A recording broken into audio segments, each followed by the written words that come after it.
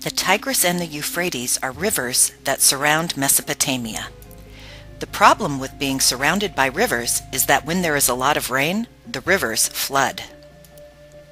In ancient Mesopotamia, people figured out that if they could control the river, they could water their crops, and they wouldn't have to worry about being flooded out of their homes every few years.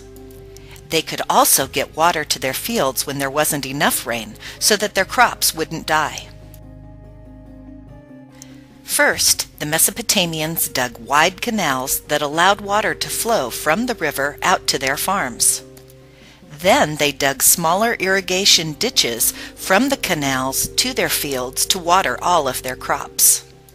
They put gates on the ditches so they could control how much water went from the canal to the fields.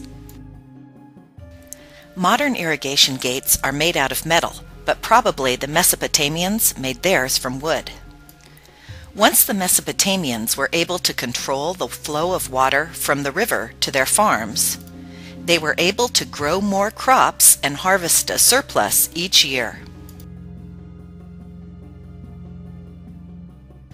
Having a surplus made their lives easier and gave the ancient Mesopotamians more time to have fun.